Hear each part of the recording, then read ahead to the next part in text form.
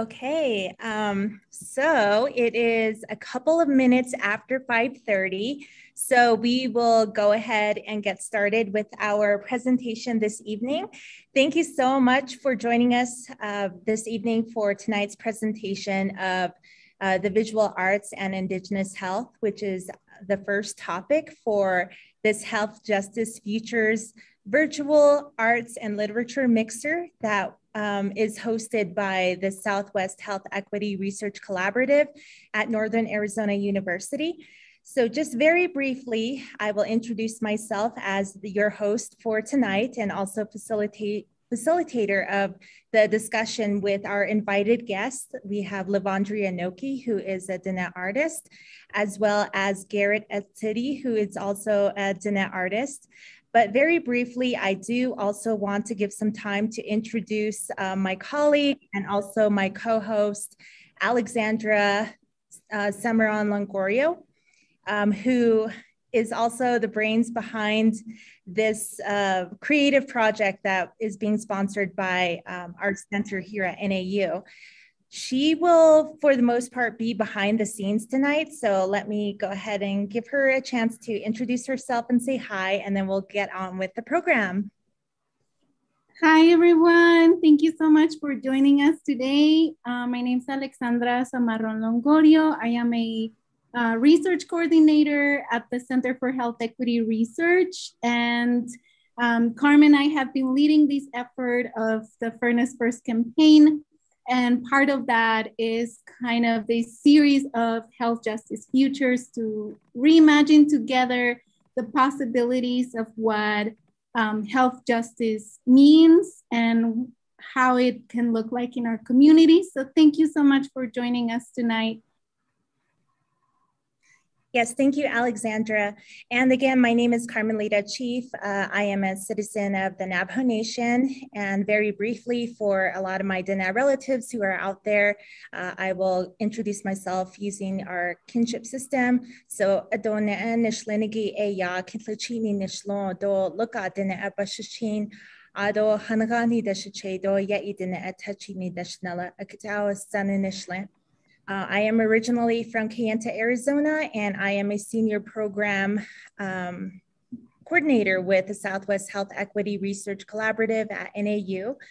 And from here, I will go ahead and advance our slide forward. In just a bit, we'll be able to hear from our invited guests tonight, and they'll have a chance to introduce themselves. But I do want to spend some time giving you all a primer about the Health Justice Futures series. It is a bi-monthly virtual mixer. So the next one will occur not next month, but 2 months from now. But this one on Indigenous visual arts and health is our first in this series. It is a part of the Fairness First campaign, which is sponsored by the Southwest Health Equity Research Collaborative at Northern Arizona University in Flagstaff, Arizona. And to clear up any confusion as to why, you know, on the left, you see the logo, it says the Center for Health Equity Research. The acronym for that is SHERC. So SHERC is actually a part of the Center for Health Equity Research. So it's like the umbrella center that all of our different initiatives are housed under. So if you were wondering about that, that's why we are mentioning both SHARE and SHERC in tonight's presentation. So with that, let me advance forward.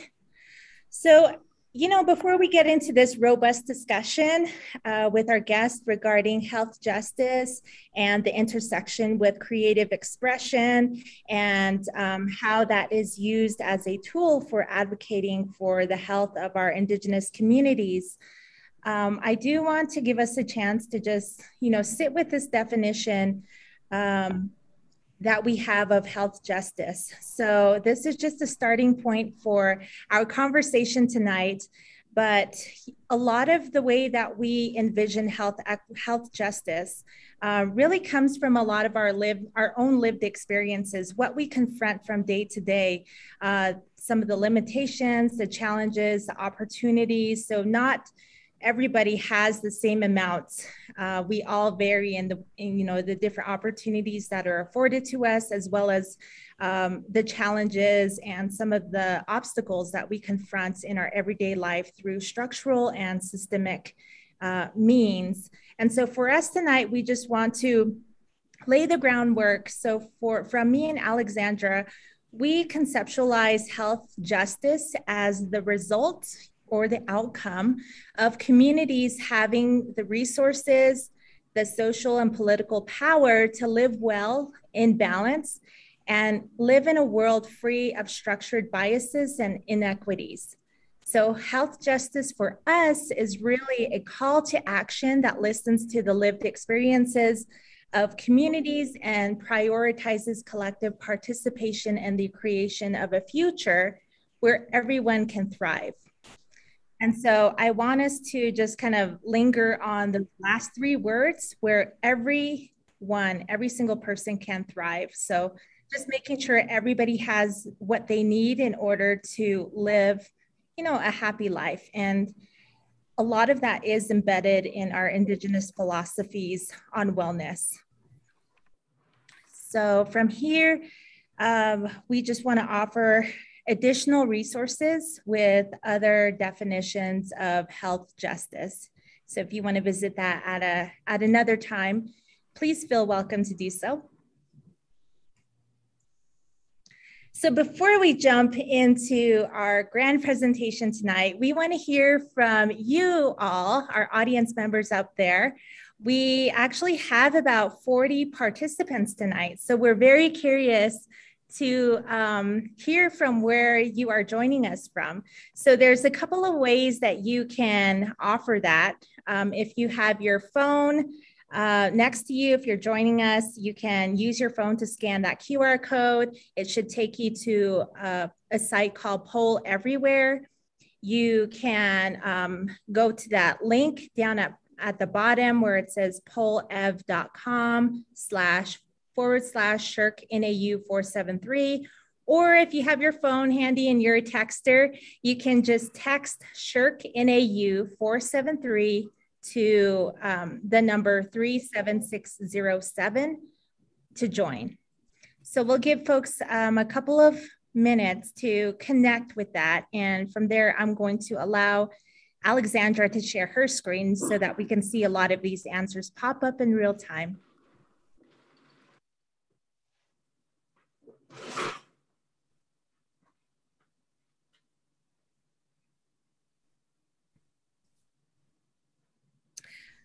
Okay, so look at that. The cloud is growing. We have a lot more additions coming in. So if you're not familiar with the word cloud, what happens is you'll see that Flagstaff is the largest word, the location on there that we see. And that's telling us that a lot of our participants tonight who are joining us from Flagstaff. But we also have Tempe, we have, oh my goodness, we have Flagstaff, Window Rock, Haute Villa, Sunnyside, Shiprock. So all over, it sounds like we're concentrated, looks like we're concentrated in Arizona, parts of New Mexico, so the Southwest. Thank you all for indulging us in that little exercise. So let's go ahead and move forward. So the reason why we thought it was important just to share that location and get some interaction going is because, oh my goodness, that's not good. It's because a lot of, we have a strong connection to place when it comes to our Indigenous conceptualizations of health, our understandings of health. And so it's really important to be grounded in that. When we say our clans, as I did earlier this evening, it's really telling to a connection to specific places on Navajo territory, Navajo land, to which, I come from. And so place and location and space, geographical space is very important to us when we think about health and wellness. Secondly, and I very much apologize for this, there was other images here. So I just briefly want to give a primer on Indigenous health, but I'm realizing I did not give a chance for our artists to introduce themselves before I get into this component. So let me segue and allow them to do that. So we have Liva'ndrea Knoki, and then we'll hear from Garrett. Where are you from? Where are you joining us from? Where are you originally from? All that good stuff. Hi everyone, my name is Liv, and hopefully you can hear me okay. I'll introduce you all. I guess I'll do my clans. Tachini Nishle, Maedesh Gijni Bashis Chin, Kintlachini Dashache Ada Trabahan Dashanella. Look until Detnasha. I am Dana from Ganado, Arizona, currently living in Flagstaff, Arizona. And I'm very excited to be here. I'll pass it to Garrett. Hello, good evening, guys. My clans are Torichini, Tohiglini, Keani, and Nalkedene.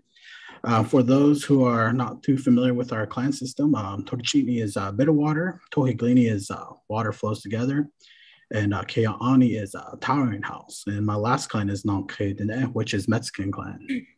And as us being connected as Indigenous people, you know, that's how we identify and keep ourselves grounded. So I'm from Chinle, Arizona, from a place in Valley Store called Bonzagas, a story that was told to me by my elders, meaning when you do your very best to climb up a cinder pit or a hill, you keep sliding down. So the story was my great-grandmother was getting chased by the U.S. cavalry during the time of the Long Walk. And she was getting pretty much, they were following her through the Chinle Valley when she was escaping. And as soon as she got up to the cinder hill with her horse, she rode on top of it. And she yelled, "You cannot catch me. I'm too swift. I'm too quick for you guys." And she hightailed off from there. It was a really unique story that was pretty much was shared with me through my grandfather on my paternal grandparents, and that was on my dad's side. And right next door where I lived at was my maternal grandfolks, and that was a place called Maibitol. That's where my mother's from. So right now I'm currently residing in Phoenix. I'm working as a counselor for the Gila River Tribe. Nice to meet you guys. Looking forward to this presentation. Yes, thank you very much for both introducing yourselves. So I figured out why our pictures were not showing up on the slide, and it's probably some universal divine intervention. It was probably signaling to me that, hey, you didn't allow the guests to introduce where they're from. So that's really important, as I was saying before, in our conceptions of health. So place is very important, location. There's other, and this is a very condensed explanation of how we view the pillars of Indigenous health. So next, definitely relationships are very important. And I know that it seems like a lot of our participants who are joining us tonight are Indigenous. And so this will probably resonate a lot with you. So what we did earlier, Liv, Garrett, and I, we offered our clans. That gives us a chance to see how we are connected to each other. So connected to place and also connected to each other. And how do we greet each other? Because our roles within, our kinship roles, our family roles, how we are related to each other actually structures our behaviors to one another. It also structures our communication with each other. And so another tenet of Indigenous health is also culture. So we'll read a lot in the public health literature about all of these various quantitative, qualitative, and mixed method studies that are done in public health research. And one of the central understandings from those research studies is that overwhelmingly, Native participants will say that cultural teachings, traditions, those things that we ascertain from our family members, our community members about what it means to be Indigenous, what it means to be Diné, what it means to be Hopi, what it means to be Anishinaabe. All of that does stem from our collective Indigenous knowledge systems, and that's inherent in our cultures, how we do things, how we see things, how we interact and understand the world around us and the environment and each other. And then last of all, we have spirituality. So that is a big tenet of Indigenous health. And Liv and Garrett will probably speak to this during their presentation tonight. But spirituality, all of these different things are connected. They're interdependent, they're interconnected with each other. So you cannot have one without the other, because it will cause a ripple in the way everything is held together when we think about wellness for everybody, wellness for all of our Indigenous relatives in our communities. So with that, I do want to move forward. I want to give some time to our presenters to speak. But before that, I just want to provide a primer about what we mean, why we named this series Health Justice Features. So we talked about health justice. We're talking a little bit, very briefly glossing over Indigenous health and the tenets of Indigenous health. But we also want to recognize that settler colonialism is a big part of some of the things that we see in our Indigenous communities, like the manifestations of disharmony, of ill health, unhealthy conditions. And so I'm not going to go too deeply into this, because this could be its own series on its own. But when we talk about settler colonialism, it's a specific form of colonialism. So it's like a domination from a foreign entity over another group population of people. And so settler colonialism is very specific. And the anthropologist, Patrick Wolf, he's cited a lot in a lot of this Indigenous health literature. He says that settler colonialism is a structure and it's not an event. So what tends to happen is when we look at specific points in history, we're looking at specific events. And so what happens is that we should be broadening our perspectives and looking at all of those collective events together and really seeing the commonalities of what makes those things happen time after time after time along this historical time continuum. And it's then that we start to see, these systems and these structures that allow settler colonialism to thrive.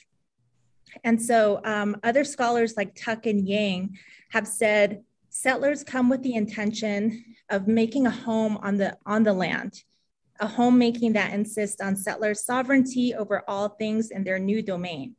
So the other thing about settler colonialism is it is inextricably tied to land, okay?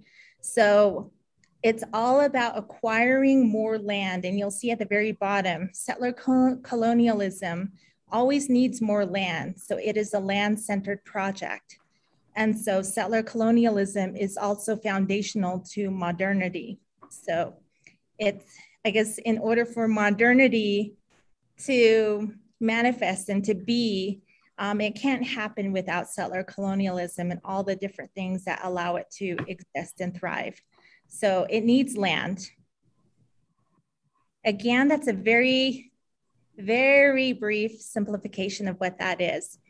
So we have Jennifer Dennett-Dale, who is now at the University of New Mexico, but she's a Diné historian, and I believe she's our first Diné historian. She says that settler colonialism requires the destruction of Indigenous peoples, including their relationship to the land. Again, settler colonialism requires land, and the appropriation of Indigenous labor as resources. And it's very impactful to share here a picture of Doko'oslid, which is in English. Colonizers, settlers have named this mountain San Francisco Peaks, and it's right here in Flagstaff. Every tribal nation in this region has their own name for this mountain. It's integral to our identities. It's integral to our wellness. And so again, going back to that concept of land and how it's important to our health, but how also settler colonialism comes in and also needs land in order to exist. So, we have these two forces coming at each other for a competition of land. Not competition of land, but like the necessity of land to thrive. And very briefly, the ending word, the last word in health justice futures is talking about futures. And there's this growing artistic movement in our Indigenous communities, which really focuses on how can we reimagine decolonial futures for Indigenous peoples. This term was coined by Grace Dillon in her 2003 book, Walking the Clouds. And it's really about requiring the use of the power of our imaginations of possible futures for Indigenous people. And so Garrett and Liv are also going to be talking about how does that intersect with the work that they do. So from here, that was a lot of talking. So we do want to give some space to you all who are joining us. Again, either scan that QR code, text that information, or visit that website there and let us know, what does health justice mean to you? We're very curious because I think it's also going to feed into the conversations that will be had with Liv and Garrett.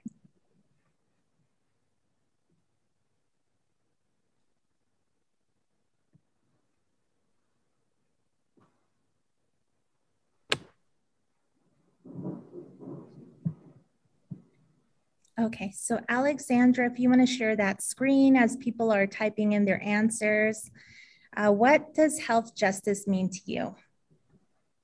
How do you define it? So from the various roles that you hold, whether you're Indigenous or non-Indigenous, a mother, a father, an uncle, public health professional, maybe a health practitioner.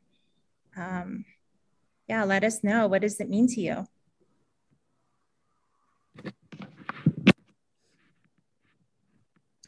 So we're starting to see some answers come in. It means community, equity for all, access, being heard. It means inclusion, being included. This one's a biggie. Health justice means changing the system completely to provide for all individuals equally. And then right above it, equitable distribution of healthcare that undermines the history of systemic racism. For one person, it means balance. And for another person, it means reimagining health and well-being. Again, going back to those terms of imagination and the power of that.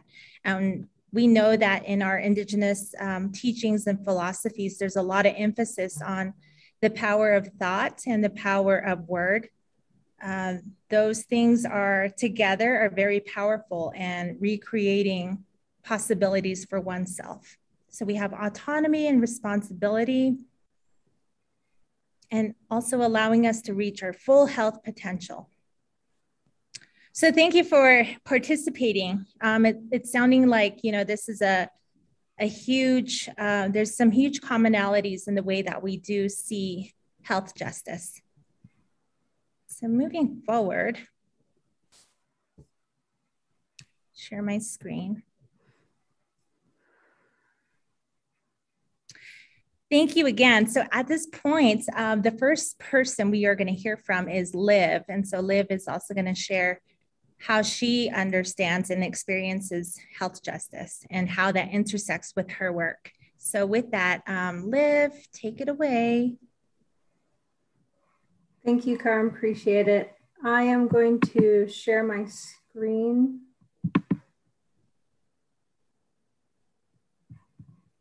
If you don't mind. Sure. We see it. Thank you. So I'll give you my understanding of health justice, and this comes from experience as a mother and also as a behavioral health professional provider. So I am in a very specific field of behavioral health called applied behavior analysis. This is the degree in which I earned my master's certificate in. And I very briefly write functional behavior assessments and behavior change plans. These are the plans that I would give to behavioral health teams, doctors, families, to help support behavioral changes for our clients, family members. And, you know, being a provider, I have the opportunity to know what it's like to be on the inside, but I also am a mother of a child with autism. And so I utilize these services myself. And so I have the unique experience of being able to know what it's like to sort of see the inside happenings, but also know the challenges that we face trying to seek out the services for our son. So, you know, we've been through crisis, we've been through ER, we've had to call police officers, we've had to deal with DCS for neighbors that didn't really understand what was happening. And it's a challenge. It's safe to say that it can be extremely overwhelming. And so for me, health justice, you know, we've heard a lot of people give a lot of the words that I think it is. And it's equality, it's access, it's fairness. It's rooted in everyone being able to access quality healthcare, because that doesn't happen right now. And we are in 2021 and we are still struggling with these things. And, you know, things that happen from a provider's point of view is that it really becomes very focused on the capitalistic part of the service. So I'm being pushed to bill certain codes. So I'm being given a really giant clientele. I have a hefty load. It's unfair for those clients and it's unfair for me. It's really hard to have such a high level clientele and not be able to effectively give them quality services. And it's also not fair for me to objectify them, making them the object of a billable line item. So I struggle with that day in, day out. That's something that I've tried to speak with my supervisors on up about.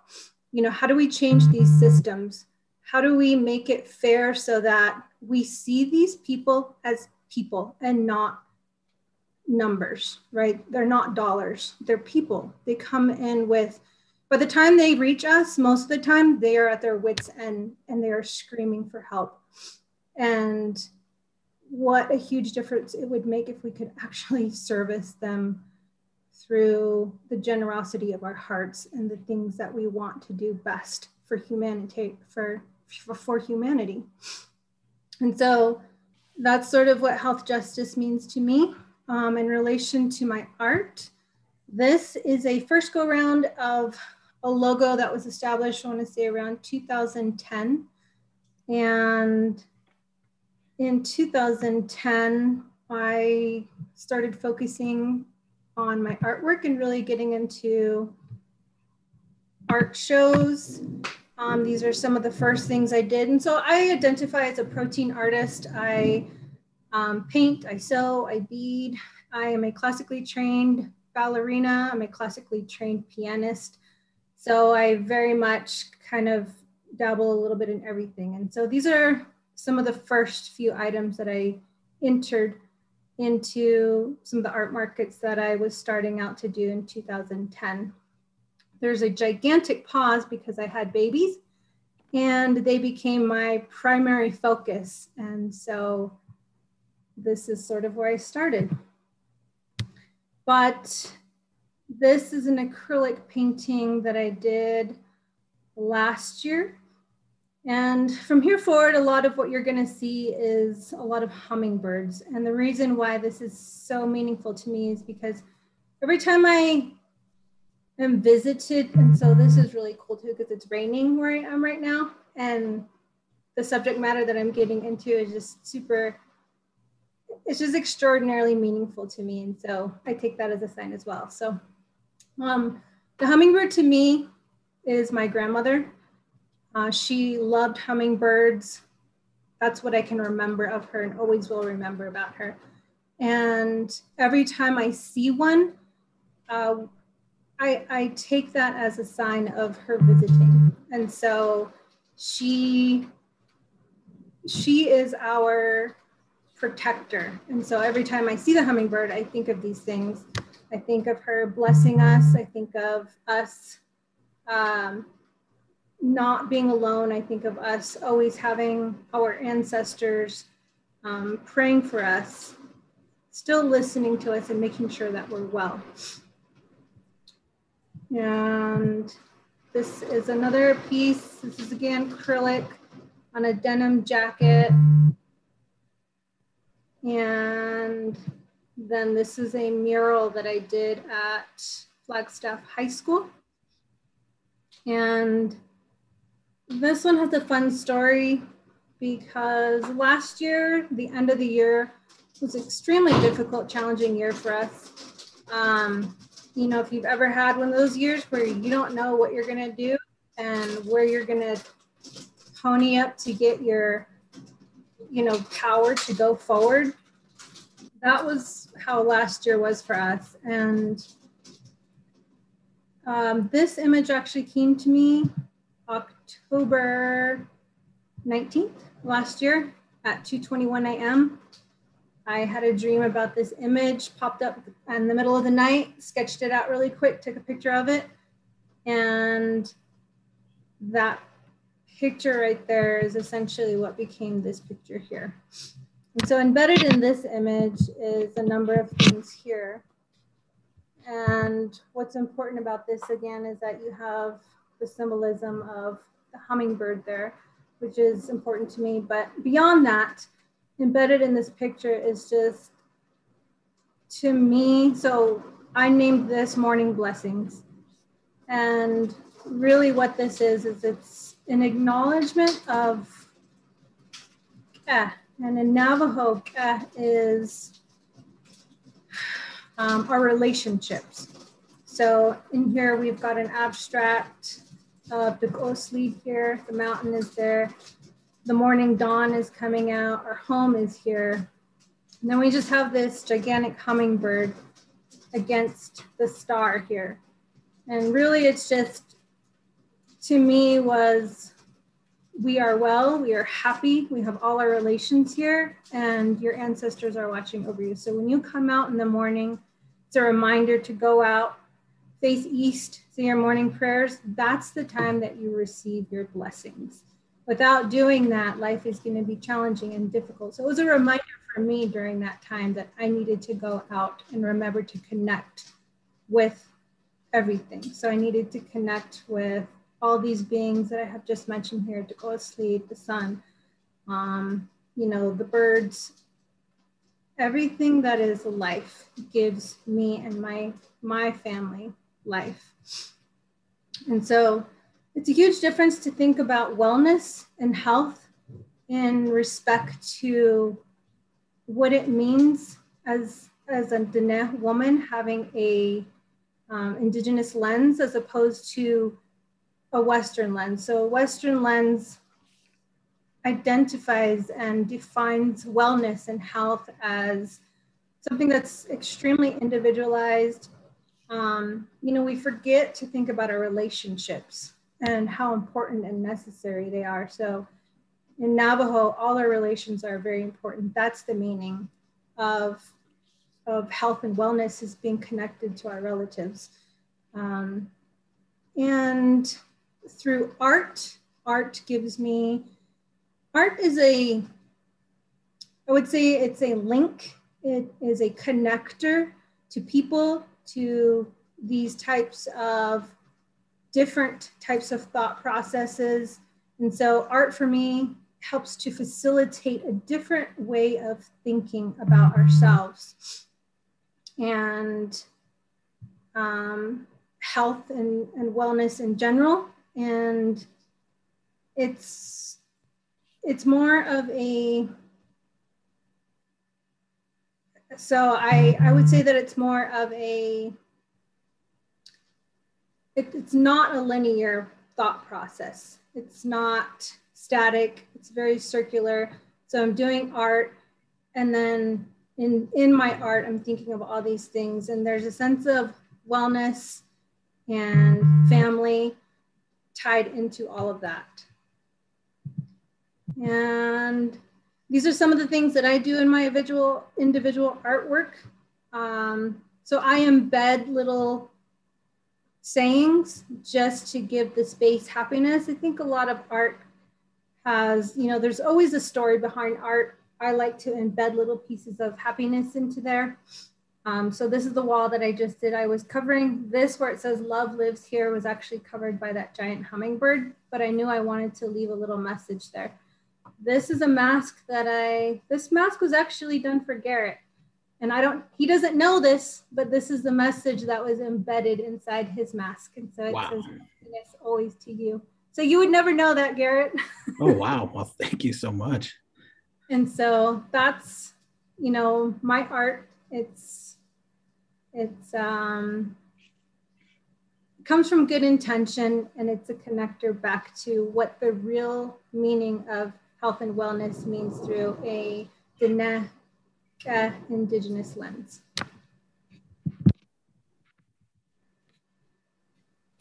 Wow, thank you very much, Liv.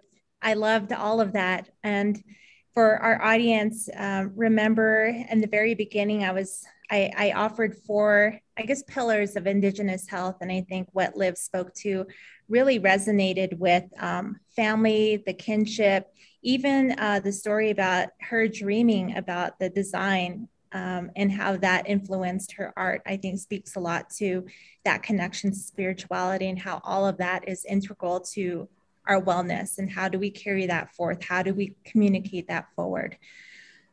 At this point, we are going to allow you all to take a small break, get a drink of water, stretch if you need to. So we'll give you just a few minutes to do that. And as soon as time is up, we'll go ahead and welcome Garrett to provide a presentation. And right after Garrett's presentation, we'll open up for a general collective combined interactive Q&A session with our audience.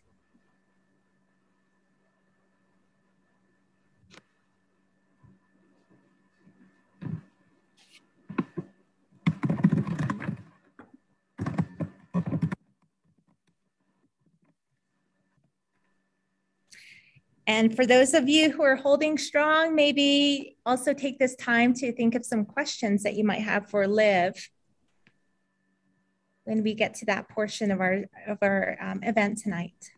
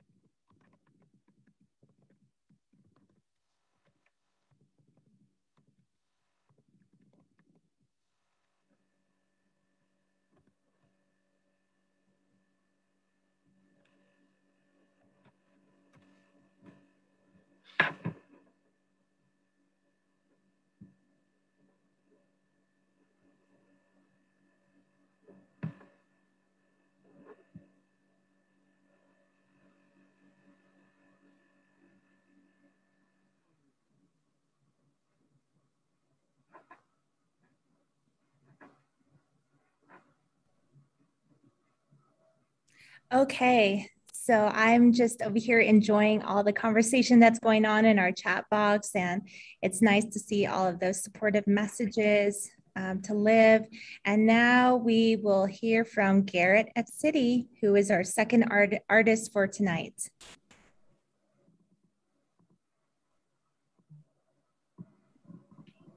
Alrighty, thank you so much. Alrighty, would like to give thanks to Harm and the NAU staff for having me here on today's topic on visual art and Indigenous health. It's an honor to share my work with you guys. I'm going to go ahead and share my screen.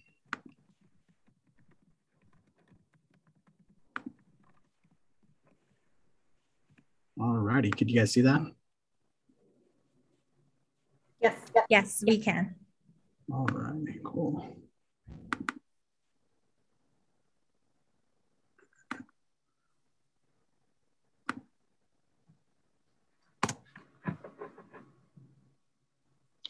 All righty, could you guys hear me loud and clear? Check, check, check. All good. All righty. Well, I'd like to say again, thank you. My name is Garrett Etsitty. You could visit my website, www.garrettetsitty.com. Feel free to browse through it. I have shirts, I have stickers, I have some originals, so feel free to contact me about that. So we're going to start off with house justice. To me, house justice, as being an artist, a counselor, a brother, an uncle, grandfather, due to my nieces having kids, you know, it's more like establishing a connection to your identity, how we see ourselves as Indigenous people in our communities. Long ago, during the time of the boarding school era, you know, they wanted us to strip all Indigenous people of our identity. The slogan from the military was, to save the man, you must kill the Indian. That meant meaning completely destroying the people's identity, you know, our identity.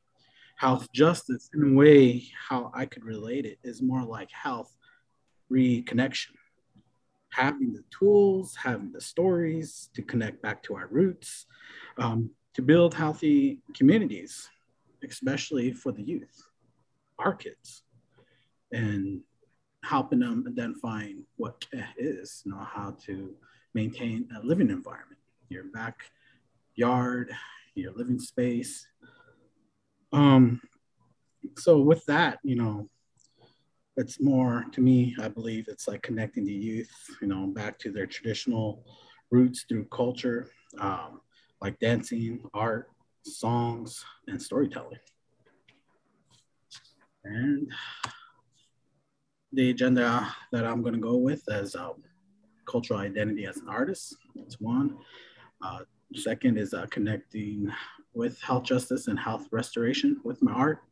The feature on cultural preservation, and a portfolio of my current works and questions afterwards. Okay. So as an artist, my primary audience has always been the youth. I grew up from a difficult environment. It took a while for me to identify true self. I was slightly, pretty much confused as a child, you know, what my identity was. You know, it took me a while for me to be connected. Pretty much one day, you know, my grandfather took the initiative to take me to a ceremony, my grandfather and my paternal grandfolks. And from there, you know, it I was inspired, you know, of connecting back into my roots. And I was inspired of identifying who I am as a human being, you know, living here on Earth. And what's the purpose of living on Earth? And through that, you know, as an artist, you know, I grew up starting with, you know, I've been observing the canyon walls, been observing the sand paintings, certain petroglyphs. And with that, you know, with the stories that was passed down from my elders, it was like me reconnecting to my roots and to help me develop mentally, you know, emotionally, physically, and most importantly, spiritually. And in the way, what my elders did for me was help me, you know, work with, you know, house restoration, you know, identifying who I am as a young man being here on planet Earth, learning how to be a male, learning how to know what male responsibility is and also female responsibilities of maintaining a home and learning how to obtain certain goals for yourself. So my art, in a way, is health restoration, health justice, through connecting with oral stories that was passed with my elders. As for assisting, you know, what I do as a counselor, I help the youth, you know, have an interest of connecting back to the roots through art. You know, sometimes they don't have that interest and they're so distracted by what the media is putting out there. So me connecting with them, you know, with the art that they look and they are attracted to it, it defines, you know, of them having that interest of connecting their culture with the art as I help them, you know, create art. So with that, you know, helping them building an identity is the first part of building that, I guess you could say, relationship is primary. And that's what we always taught in our culture is building that relationship when you greet an individual or anyone who you don't know. So in a way, it keeps them it kind of helps them identify what a foundation is of their living circle. Creating art, you know, with the kids is a beautiful thing on helping them, giving a voice to the voiceless, because the youth, you know, don't really express themselves through the English language, especially with our Indigenous children from rural communities. English is still new to us as people. We're still new to how to express how we move about, you know, with our emotions. And a lot of that, as Indigenous people, we used to communicate through art, through the petroglyphs on the canyon walls, through sand painting. You know, that's how we communicated once upon a time. And again, you know, with that, you know, the kids I work with are really intelligent little human beings that I enjoy. And like I said, you know, with art, you know, we looked at it in a way with the kids when I work with the kids is knowing what language is, what is self-expression. And I educated them that, you know, as Indigenous people, you know, sign language was our first communication once upon a time for tribes to communicate with one another. And through the petroglyphs on the bottom of the mountains, there were actually, you know, signs of how to provide for certain communities who are traveling through, of guiding them where to find water, where to get resources, where to, you know, get some moccasins. And those handwritings, those connections, as you could, I guess there was some research recently, and a lot of my elders always said that, you know, if you would grab a tribal, you know, elder from back in the day, from up in the Shoshone Reservation, all the way up down to the South Americas and through the Southwest, we could communicate through sign language. We can communicate through connecting with the petroglyphs. So in a way, that's how, to me, you know, connecting the youth of identifying themselves, having themselves like, you know, being aimed towards through art. So I'm going to go ahead and move forward, starting pretty much I want to share some recent works that I did. And this beautiful piece that I created is a picture of my niece. She's a beautiful human being. Her name is Nijonabat Carol Etsitty, and the title is The Spirit of Resilience. It's was created like 5 days ago, I believe, through digital media. It's currently on, and it's an NFT art, non-fungible token, and that is a whole different realm of, putting it into the art world, But with that, her, observing, looking at this book, it's a really unique book too as well. And just capturing this moment of her reading this, that to me was like, wow, that's a connection of her, taking that right foot and moving forward and understanding two worlds that she is moving towards, a traditional world and the modern world. And moving on to the next slide is a beautiful piece as well. Depicts, it's called The Walk in Beauty, 2021. That's a 2020 digital media as well. And with this, I was feeling experimental on handwritings, and I was influenced with the Arabic handwriting styles.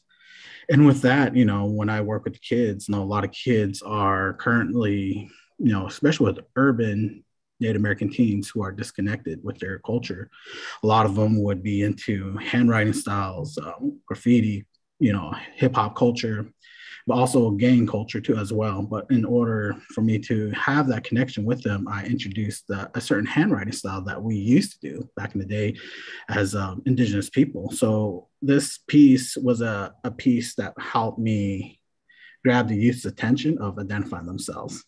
And as you can see, this piece at the top represented Talking God. And this centerpiece right here is a dragonfly. And the dragonfly represents water in the Southwest tribes. And as you can see at the bottom of the piece, there's corn, and it slowly branches into corn pollen boy and corn pollen girl. And with this centerpiece right here was the red road of life, in the way I call this piece, knowing the balance of life.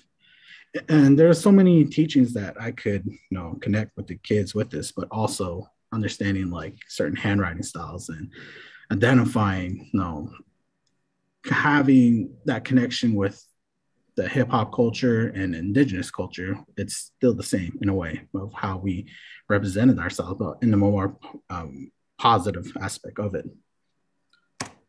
And this next piece is a unique piece. I really enjoyed experimenting. It's called Reverberations Reflected Through the Universe. As a 2021 acrylic on canvas, I created this piece back in January, I believe. And with this, as the hummingbird is more representation, it's pretty much a universal representation that all cultures could connect with. It's a positive sign. And most times when I paint, I try to connect and try to be universal for the people that could connect to it. And my audience, again, like I said, is pretty much, with the youth. I work with the youth, and with them looking at art, with them knowing the stories behind what hummingbird is.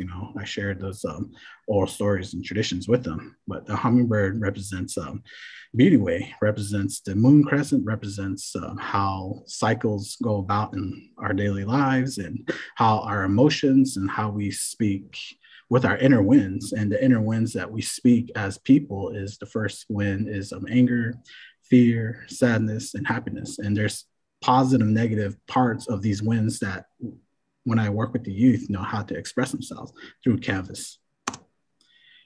And next painting is a beautiful painting of a woodpecker. It's called Transition of Color. It's acrylic on the canvas. Pretty much I love taking my time. Lately, I've been experimenting with realism. I started off with abstraction, then merging both worlds into, something. I'm always challenging myself with this beautiful, unique piece. I, you know, was a story that was shared by my elders about how the woodpecker saved fire and how he was pretty much represents as healing, as identifying and helping and assisting, you know, your spiritual identity. And with him, you know, connecting the youth, you know, with that, especially with the Net people. And I try to connect other indigenous tribes as well. And it's like, you know, with art, you know, this is the only tool that I could, you know, assist and help them of identifying who they are as, you know, young adults and walking on that red road of life. And that is my PowerPoint slide.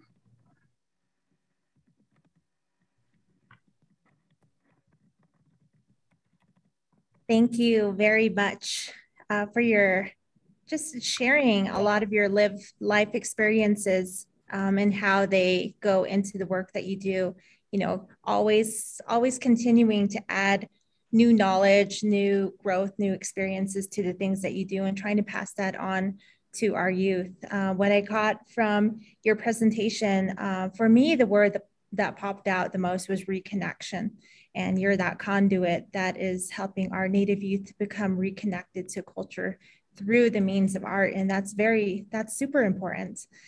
At this time, we are running up on 6:30. So I do want to go back to our agenda. And what we have scheduled at this time is really to open up the floor to have an interactive discussion. So, you know, some of those questions and thoughts that you might have been ruminating on, now is the time to just have that conversation amongst all of us. And if you have a question, if you're brave enough and want to turn on your cameras, please do so when you're asking your question, because that goes a long way in connecting voice to this discussion and your identity to the discussion as well.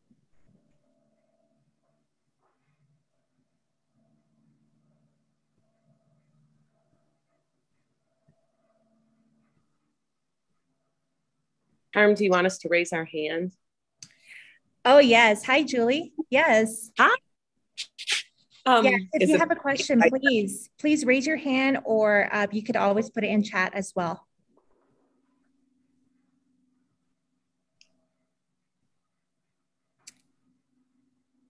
All right, so we will go with Julie. You can ask your question now, and then we will hear from Sarah Schumann, who I see her question in the chat. Okay, I was wondering, I noticed that like both artists said that their art was important to their health and well-being. Yet, like I heard Liv express that she leads a very busy life. You know, there's pressure on time at work, and it sounds as if there's pressure within the family, of course, because she's raising children. And I remember when I was raising children, there was a lot of pressure.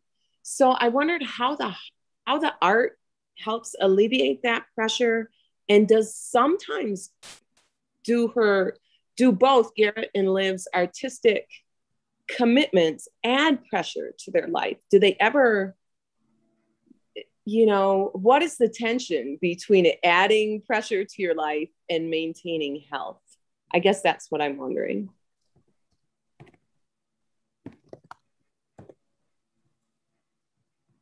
Garrett, do you want to go first, or do you want me to go first? Oh, yes, I can go first. Alrighty, so as for being an artist, being a counselor, you know, as you know, with art, it helps me escape, you know, what stressors the clients are going through. And with that, it's more, you know, a connection through spirituality. And when I finish a painting, it helps me, you know, stay grounded, and also pretty much, you know, helps me like emotionally, helps me spiritually. And with that, you know, when I practice and I do work with my art, I take it in a more spiritual connection. And I also, you know, as being Native, I make offerings and I say prayers to my pieces, and I also feed it. I think of my work as a spirit horse in a way, where it helps and provides for me too as well. And I make sure that it is fit, making sure that, I am taking care of it in those stories and whatever the creator is putting his finger on top of my head, in a way, it's like I have to give back. And it's just kind of like, I have to use this, spiritual artistic expression for the youth for some reason. And it's my mission here on planet Earth to do that. And when I do that, I feel good too. Okay, so there's no pressure associated with like a deadline for your work or getting it fit. It's more of a than it ever is pressure. Yeah, I mean, as it's pretty much pressure when you first start off as an artist, failure and repeat at first. But I experienced a lot of failure. I invested, I don't know, hopefully I'm doing like 50,000 hours in order to be where I'm at, but I'm still, investing that time. But when I do it, it makes me feel good. But with commission pieces and art, if I'm doing commission pieces to the people, that sometimes it does feel slightly pressured, but at the same time, it's like I'm enjoying it. And, I just love it. Thank you.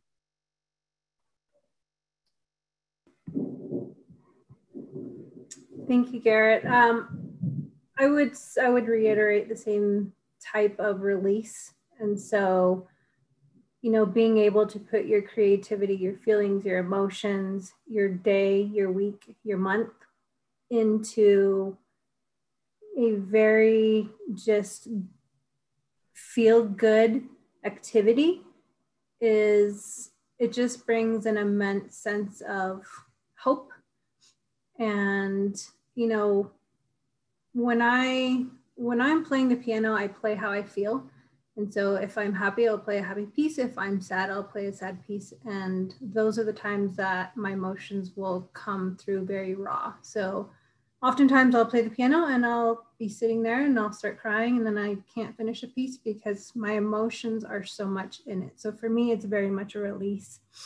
The painting, it for me has not yet become, I don't have any pressure associated to it. For me, again, it's very much a release. I get to travel and I get to share an experience, a very personal experience visually with a whole new community. And for me, that's fun. And the travel part is fun too. And so I, coordinate my professional art life with my professional behavioral health career. And so far it hasn't become pressure ridden. I would definitely think of it as something that's very welcomed at this time, especially with COVID. And, I mentioned that art for me is a connector, and it very much is, because it reminds me of the time that I sat and did crafts with my grandma. And then during COVID, when we were quarantined very strictly and we weren't allowed to leave the home, this is very early on in March of 2020 through like May and then the summer months, that's the time that we really pulled out all our crafts again. So my kids and I would sit at the table and we would just pile all our craft tools and say, what do you guys want to do today? And it was a time for us to connect again and to enjoy being home, to enjoy being with one another and opening up conversation again. It sounds wonderful. Yeah, I definitely echo that. And thank you, Julie, for your question. I am going to read off a question from Sarah Schumann, and I believe this is directed for Garrett, but Liv, if you want to chime in, please do so. The question is, you mentioned that urban youth may be more disconnected from their history. I wonder if you can say a little more about how you see this manifest.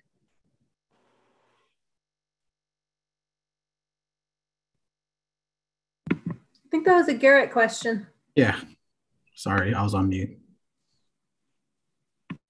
Yeah, with that, with the kids, with them being here in Phoenix, certain cities that I assist and help them, normally,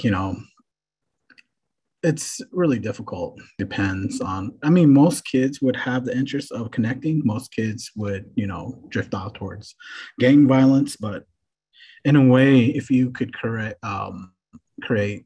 beautiful art, indigenous art, and the way I use for my pretty much tools that I use is through hip hop culture, with pretty much the handwriting styles, hip hop, breakdancing, the MC, and the DJ. And also I could, when I connect both realms, like DJing would be the drummers, the MC would be the spiritual chanters, the sand painters would be the writers. That's in a way, that's how I connected with them, with the youth. And understanding of handwriting styles came from New York, but also as Indigenous people, we also had unique handwriting styles. And with that, with the kids understanding that and putting that seed out, they could, look at it, put it in their pocket, or they could plant it later. So that's how I see, them so far. Great, thank you. We have another question from Amanda Hunter, and the question, it's a two-parter. So how do you both envision the future for Indigenous health through art and culture is one question. And the second is, do you see the use of art becoming more mainstream as a form of treatment prevention, or do you think they should stay in their own realms? So again, this is open to the both of you. I'm just reading it again. That's a very good question.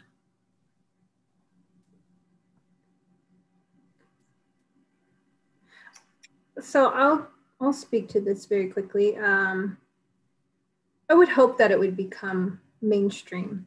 I would hope that we can utilize different tools and markets and art forms to really speak into Indigenous futurism. So, through art, we're each telling a story. Everyone has a personal story that we're sharing, and you don't necessarily see it as soon as you see the picture. So I have Garrett stickers, the one that he talked about with the dragonfly in the middle.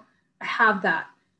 I didn't know its symbolism or meaning before. And so it means so much more to me now than it did before. And so I think really using art is a means to capture attention from all walks of life. And it's engaging. And of course, it because there's a story housed in that. We need to project art more as a means to connect to people, as a means to say, hey, there's something really unique and exciting out there. Tell me more about that. And with that, we're relational people. Garrett and I both spoke about being natural orators. And so our traditions are stories. They're not written down. They're transmitted through stories. And so that's what we live. And so through our art, we're communicating different types of stories. And I would hope that we could use art as a means to motivate new conversations about what health and wellness means.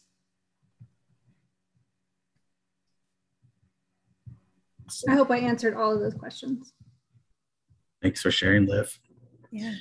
As for me, how I pretty much envision the future for Indigenous health through art and culture is more reconnecting, more like a spiritual practice, but also, about the mainstream, in the form of treatment, prevention, like you said. How would you stay in your own realm, and how, in a way, when I create art, there's two ways about it. I stay away from selling, traditional pieces most times, and I have a different market for it as well, with I teach the youth of learning how to, support yourself, learn how to, sell your product versus keeping things for more spiritual practice. And a lot of my pieces, it's more like of that teaching of Sparta woman, providing for ourselves, providing income, providing, and pretty much going out and about to bring food back on the table. So two ways about it. No, I have a universal style, which is not too in-depth of cultural practices. I keep that separate versus, what I have with, traditional practices. And that, I try to help and pretty much educate the youth of, keeping things sacred, Great. Thank you both for answering that question. Now, our next question is for Liv from Lisa Dom. She says, you mentioned that your grandmother was very influential for you. Did she influence your arts? And when did you begin painting? My grandma definitely influenced being creative. She was so versatile in her skills and knowledge, and she was an educator. She kind of, same thing, just learned very easily. She didn't have a formal education, but she was able to watch and learn very quickly. And so that's what she did. And she taught me how to weave, just art. So growing up, my mother was a government employee. We moved all over the United States, but every summer I went home and lived with my grandparents. And so that's essentially what we did during summertime. We herd sheep and then we did crafts all day. She didn't have TV. And so those were my summer. Those were what my summer months looked like as a youth. And she didn't really paint. I picked up painting when I think I first learned that I was sort of somewhat good at it when I was in 4th grade. I was going to school in California, and our art class was entering into a local art contest for a community college in Walnut Creek, California. And the assignment was we were all given the same dragon. We were supposed to turn it upside down and paint the picture upside down. And my picture happened to win the art contest. And that's sort of what started my painting career. That's so cute. That's so cute. I'm over here trying to imagine a little Liv. Yeah, it's fun. All right. Thank you for both answering that question. So we have another set of questions from Amanda Hunter, and this one is geared towards digital art. Okay. So she asks, will Indigenous people be analyzing digital art and thinking about how it relates to our cultures today? And will digital art take the place of other traditional art forms? What do you both think about that? Alrighty, this is a fun question. Yes, as a matter of fact, digital media would be very popular in the near future. At this point, right now, if you go to OpenSea, majority of all Native American art is pretty much ripped off from certain artists, and they were selling them by NFT. And NFT is a non-fungible token through Bitcoin, and you have to open up an account with Ethereum. And with that, people are making money off us through Indigenous, with our artwork. And I see a lot of that. If you ever go to OpenSea, a lot of certain art that's being ripped off from certain artists here in the Southwest. And people would claim that, it's authentic Native art. But in reality, it's just actually them taking certain pieces. It was a picture or something, and they say it's Southwestern art. So I took the step forward and I created an account with OpenSea. I created that NFT gallery page. From there, I had this mindset that, legit, Native American non-fungible token art. And from there, I truly believe it's going to be very popular. Bitcoin's popular, if you ever are following with how Ethereum works. They say it's the crypto, it's pretty much the main income that's going to be here in the US due to decreasing of resources. So a lot of it on the digital media is just more, taking care of our Mother Earth and try not to use too much materials that, we're trying to preserve. So digital is going to be a way. I truly believe that. So if you guys have an account with OpenSea, feel free to search me. I'm on there, and I'm still uploading my NFT art.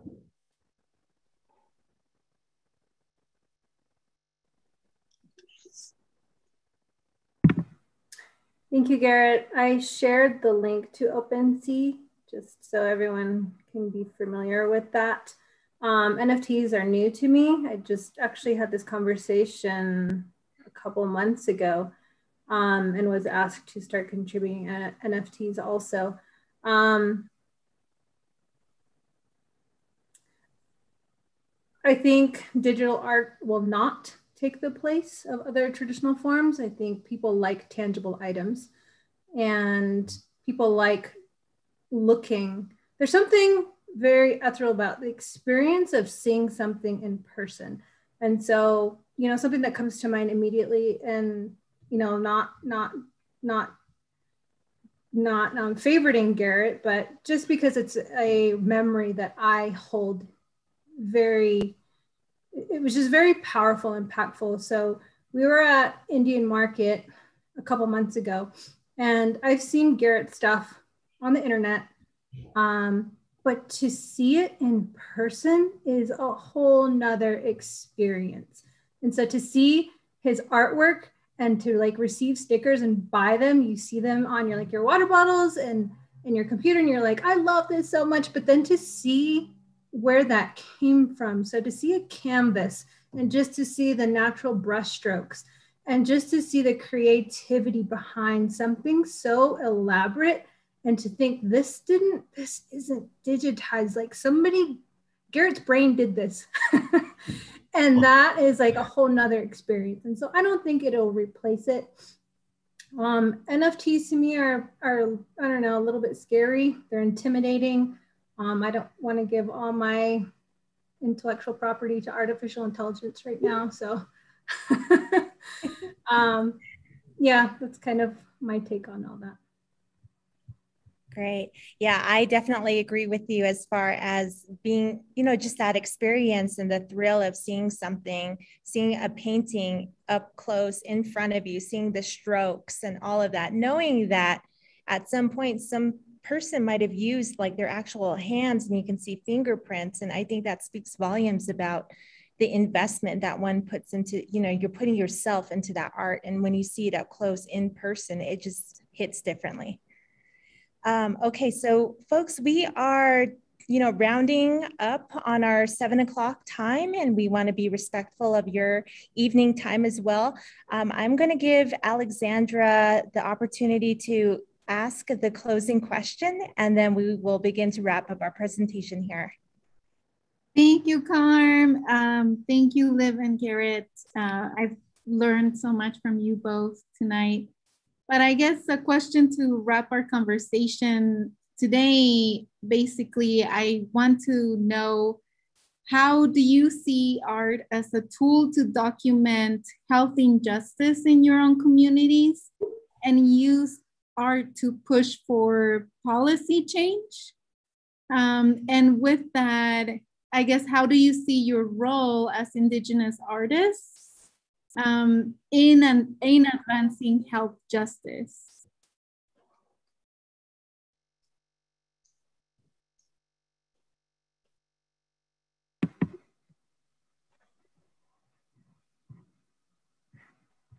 Garrett, do you want to go, or would you like me to go? Oh, I could, either way. You want to go? Paper, rock, scissors? The matriarch spoke, so Garrett, you have to go. Yeah, as a role, moving forward with the Indigenous culture, with health justice, moving forward is just pretty much grabbing these teachings that was shared from our tribes and just you know, giving it to the youth. The youth is our main, should be our main primary audience, or should be our main ones to focus on at this moment, for us to give that seat to them and identify themselves. And without those tools, you know, given it to them, then we could, you know, understand what health justice is.